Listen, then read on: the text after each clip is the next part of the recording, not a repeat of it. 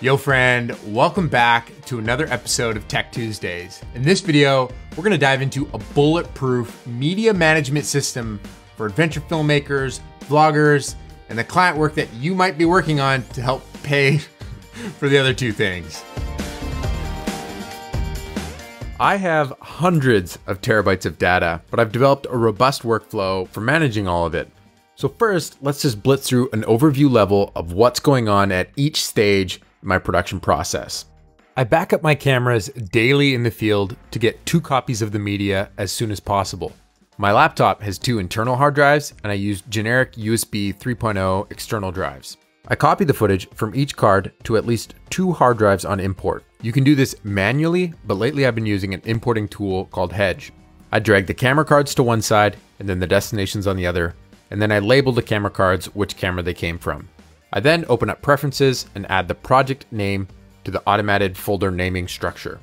The cards are then imported into the multiple locations using a checksum transfer and putting them inside automatically named folder structures. All the data for each project exists within a single project folder. Then, when I get back to the studio, I take one of the offload drives and move the data from it to my main GTech editing RAID. The GTech houses a total of 8 terabytes in RAID 0 for the fastest speeds possible. When the project file has made it safely to the editing RAID, another utility I use, called Carbon Copy, clones the edit RAID automatically to 2 separate 8 terabyte drives within this cheaper USB 3.0 RAID unit. The field offload drive then gets moved to another geographical location for safekeeping. Once the project is complete, it gets archived to a pair of 8 terabyte external drives. These drives are plugged in on a monthly basis to spin up and make sure they're in good health. All of the hard drives and RAID units I actively want to access are stored on a shelf within my wildly functional studio desk. You should definitely check out the video of me building it here. For those that just want quick takeaways off the top, let me give you 4 tips to send you on your way. Import your media into 2 drives while on location. Second, move this footage when you're ready to edit onto a high-speed editing RAID. Third, have an hourly clone of this RAID going to at least 2 hard drives for double redundancy. And 4, when you're done with your project, move it off your edit RAID onto 2 separate archive drives for safekeeping in the long run.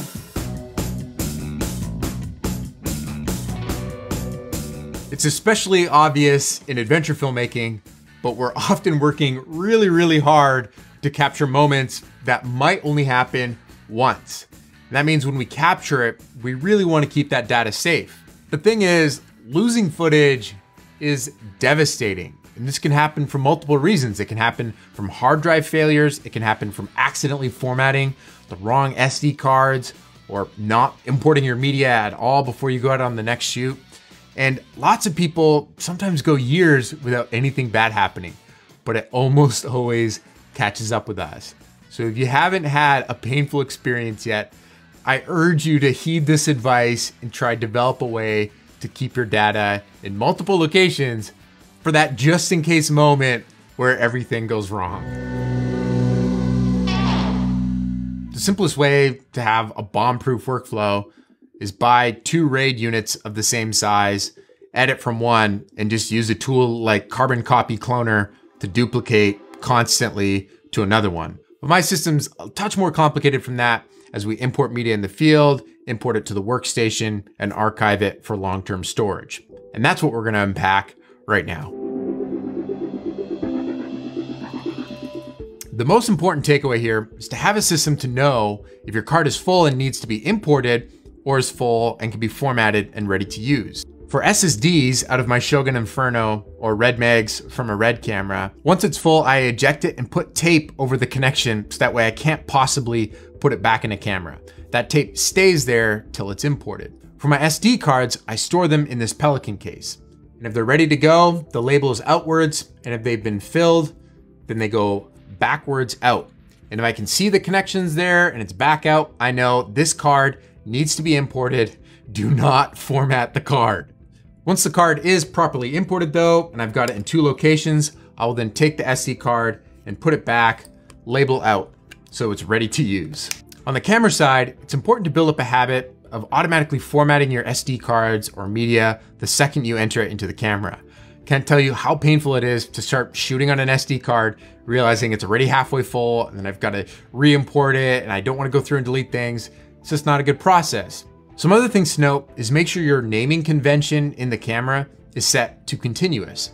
This way, at the end of a long project, you don't have 10.001.mov files. It will just continually count up every time you put in a new card. It's also worth noting to double check the date and time in your camera. This can be very helpful later to just check when the media file was created. It's also great to just develop a practice of double checking. Hey, is this card ready to be formatted? Yes. At the end of each day, just make sure every drone, camera, audio recorder is all imported into a folder for that day. Sometimes this isn't possible, so I just run the cards all the way till they're full and import them then, but that's not my ideal way to operate. That's kind of under more extreme circumstances. If you're in the mountains though, and you don't have access to power, you've got to conserve that laptop battery as best as possible. I use tools like this RAV Power battery bank with an AC plug to get some extra life out of my laptop while in the field, because I really do enjoy making sure that my media is safe at the end of each day. I've come to love these Kingston SD and micro SD card readers. I put these cables and everything into accessory cases so that way I can keep them managed in my backpack on a shoot.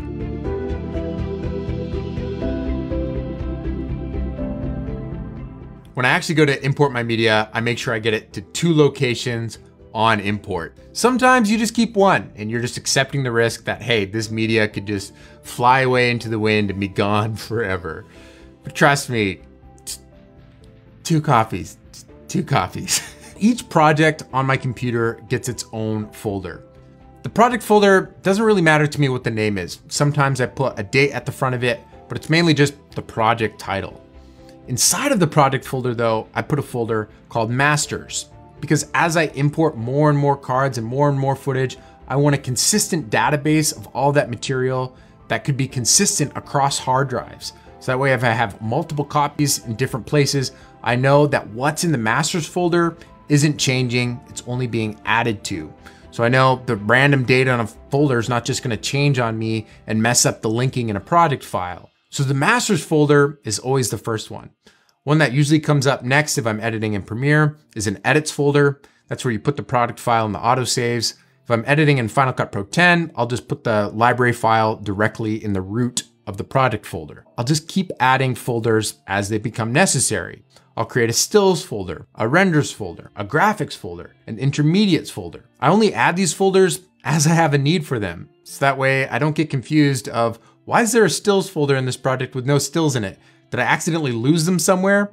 Just helps prevent me from panicking and just keeps things clean as the project expands.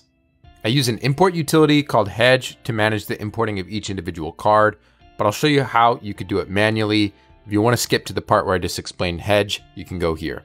Each camera card gets its own folder, and the folder starts with month, day, then year at the beginning of the folder name, so I can arrange by file name and actually see the proper order of the cameras. After the date, I add which camera it was, which project it's from. Sometimes I add a unique identifier, like what was special about that day or the activities of that day. Then I add the real number by increments. I usually only create these camera folders as I'm actually importing each card. So let's pretend this is a card we're going to import here. I'd select the contents of it, Command C to copy, go over into the correct folder for it, and then Command V to paste. So this folder structure we just created for the project, that gets replicated exactly in the second location and imported there as well. So I created this example project just on my desktop to keep it clean, but this project would actually exist on a RAID. And again, it would be backed up hourly, so I don't even have to think about it. So that'd be fun to kind of poke around and see some other project files that I have over the years. So this is my Slacklife BC web series project folder. It's just at the root level of an editing RAID. Then in here, we've got our edits. Graphics are all in here. Then here's the masters folder. So again, I've kind of refined the way that I've been naming and numbering my folders. But my rule is I don't go back and change things. So I'm not going to just update this now that I started doing it differently. But inside, let's say this August 27th folder, you can see the various cameras from that day of shooting. Here's an actual client project folder. Again, here's just all the masters inside the masters folder. A few key features are missing in just the default copy and paste tools inside of an OS. which is why you'll probably never walk onto a Hollywood set and see the DIT just copying with Finder. You'll never see that happen. Because when you just copy and paste within Finder, it's not actually verifying if all the data it's transferring to its location is exactly bit by bit identical to the source material.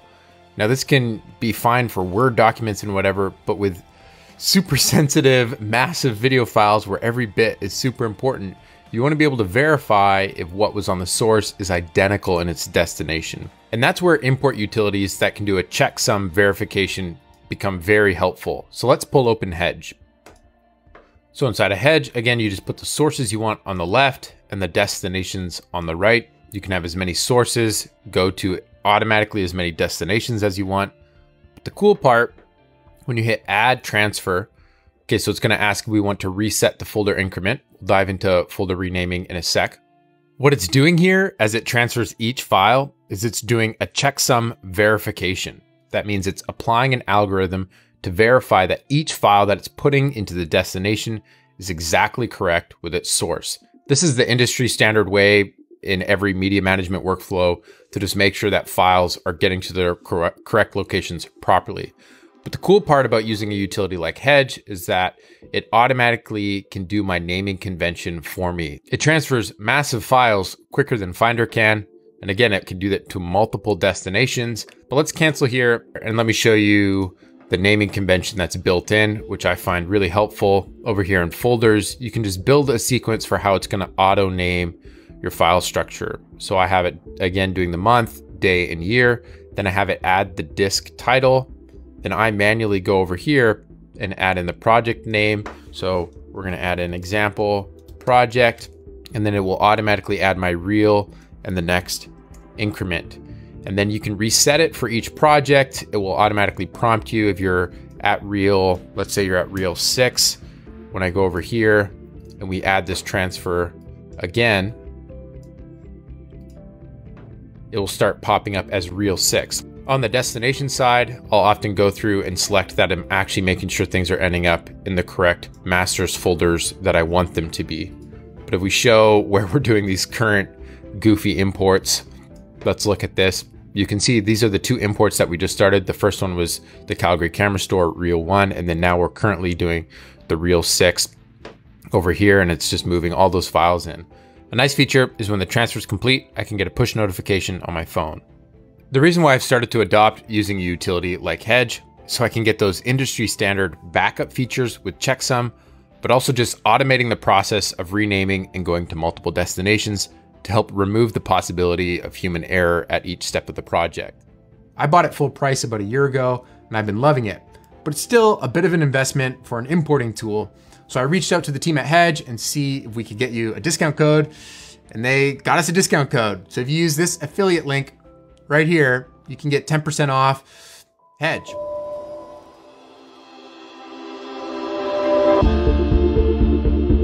Once the shoot is over and I've come back to the studio, I'll take one of my offload drives and plug it in to my main edit rig. Out of my multiple RAID units that I purchased over the years, this one continues to be my favorite.